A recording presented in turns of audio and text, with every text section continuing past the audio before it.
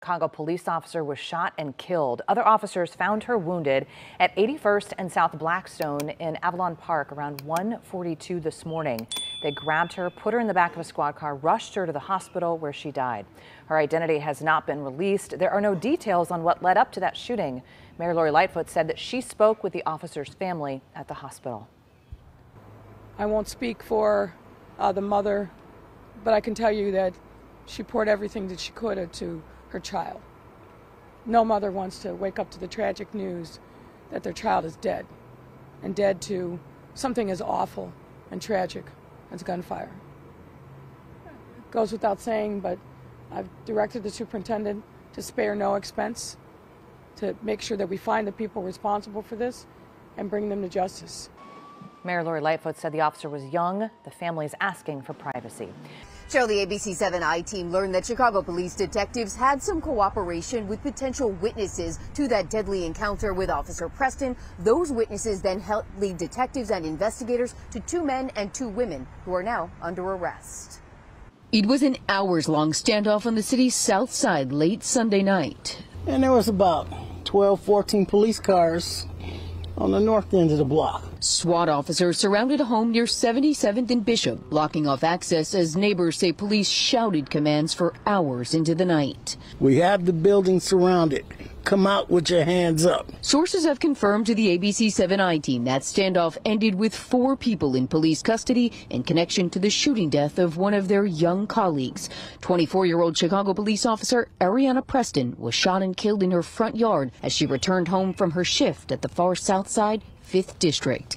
Investigators have released few details about what may have led to her shooting. It weakens for me to think that she's gone. Still too shocked and distraught to speak on camera, Preston's aunt posted this message to Facebook Sunday night about her late niece. She just was doing such a great job, and this happened to her.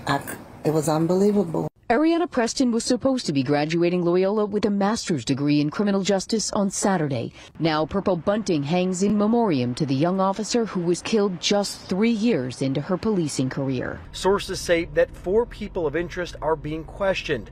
CPD surveillance teams were following one of the suspects last night and arrested him moments after he got into the backseat of an Uber with another woman. Other suspects were taken into custody after a SWAT standoff in a building near 76th and Bishop. Pictures taken by the Uber driver show that a gun was recovered. Police reports say that it was a semi-automatic 9mm pistol. It's unclear if that is the same gun used to kill Officer Preston. We spoke to that Uber driver who says police surrounded his car within moments of that passenger getting in. All I saw like a minute after that was lights and police personnel jumping down from their cars, coming surrounding my car front and back with their guns pointed at my vehicle. Now, that Uber driver was uninjured. He says that he was placed in handcuffs for a short time until officers were able to sort out that situation.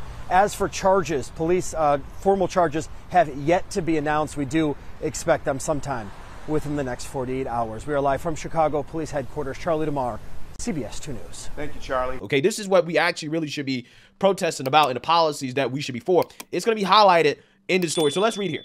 Preston was shot during an exchange of gunfire with 2 people who were apparently trying to rob her, a source said. So she was double teamed. The attackers initially drove past Preston in 2 vehicles and then came back around to pull behind her, a source said. She fired in self-defense and 2 assailants sprayed gunfire, striking her twice and also grazing her. At least one of the attackers appeared to have a gun that was converted to fire automatically with a device commonly known as a switch, a source said. The shooting was partially captured on home surveillance video. So this video is out there somewhere. She was double teamed. With one having an automatic weapon, which means she was definitely probably overpowered. Preston attackers are suspected of robbing other people around the time. A source said late last month, police issued an alert warning of 3 similar robberies in the area. Quote, in these incidents, the victims exited their vehicles when another unknown vehicle arrived and multiple offenders exit and approach armed with handguns and demanded the victim's property. According to the alert, the offenders then returned to their vehicles and fled. Hours after the standoff ended, a neighbor of one of the suspects described him as a menace. Quote, "I'm not surprised at all," said the neighbor, who asked not to be named. Well, I wonder why, because he probably doesn't want to lose his life in retaliation. The suspect, a 19-year-old man, had lived in Auburn, Gresham for 2 years with his mother and younger sibling, the neighbor said. Again, can you guess the skin color of these individuals? Again, since the left is so obsessed with skin color, again, I can only guess and imagine what the skin color of this individual might have been. Although he had never seen drugs or guns at home, the neighbor said he's a typical thug who has been in and out of jail. Police had been called to the home 3 or 4 times a year. He said, "I hope he didn't kill the lady, but I'm glad he's off the street," the neighbor said. The block, mostly single-family homes with video doorbells, is typically quiet. He said, "There's always one bad apple," he added, and he was the bad one. Court records show the man's first adult arrest came in July 2021 when he was caught with a gun equipped with an extended magazine after police responded to a shot spotter alert and stopped a car in Grand Crossing. While in custody, he spat on a cop and tried to kick another officer. According to police records, the charges were dropped in November 2021. Yeah, so charges was dropped, right? Again, this person clearly is a criminal, committing crimes, you know, assaulting, spitting on police officers. They dropped the charges. The same thing. This dude threw his own mother down a stair. Threw his own mother, tried to hurt his own mother. And these lunatics on the left, they think these people can be reformed. These people can't be reformed. These thugs cannot be changed. They should be locked up. They should be off the street.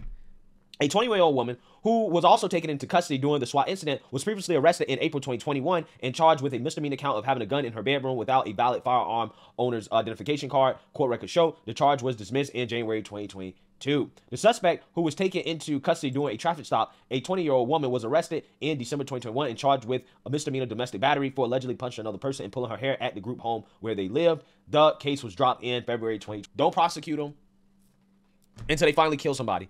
And in this case, they killed a police officer while allegedly trying to rob her. There you go. Another one just happened again. Where is Black Lives Matter, the organization, and its supporters, when a black young 24-year-old woman who is a police officer in the city of Chicago was gunned down and murdered by a black person or a criminal? Black Lives Matter protesters are not protesting this deed. The evil that is in the hands or curated by the hands of this organization called Black Lives Matter has spread so bad that the evildoers are praised and placed as monuments in the city, while those people who work hard to see that people are safe and are living a good life are shunned or ignored. A 24-year-old young woman who seeks to make sure that her city is safe and good for all lives to live is gunned down by a murderer. Where is Black Lives Matter protesting now? Or those people who like to say Black Lives Matter and protest about it? Where are they now? They're silent. In your silence, you raise a banner for evildoers and wicked people. But the good die young, and nobody stands for them. All lives matter.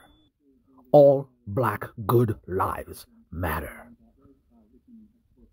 See you on the next one.